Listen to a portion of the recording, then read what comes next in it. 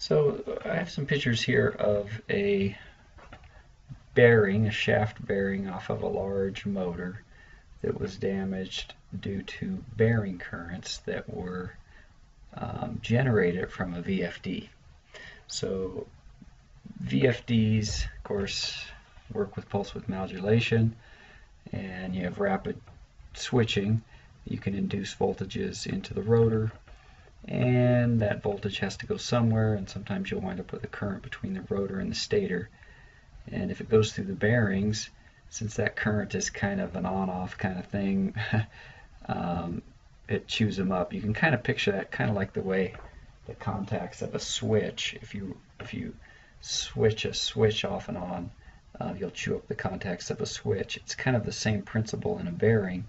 If you think about every time the bearing's revolving, it's making contact and then not making contact, and so it's almost like mechanically being switched. So this was an expensive repair. It chewed this thing up pretty bad, and what caused it was this brush, which was installed to mitigate this problem.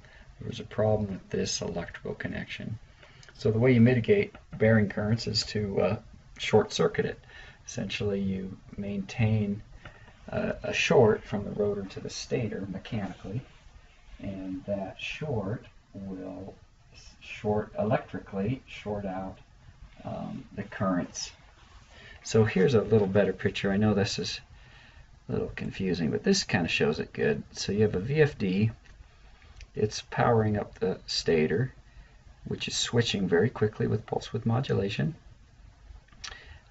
It induces some wild voltages in the rotor, and those wild voltages try to get back to the stator. Well, they'll do that through the bearings, and the bearings, as they rotate, they're kind of good connections, kind of not.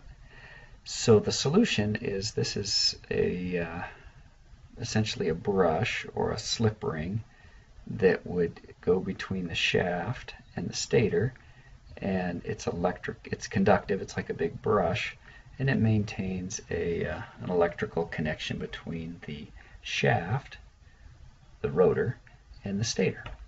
So that shorts out the bearings, and so you don't have the bearing currents. So that's the idea.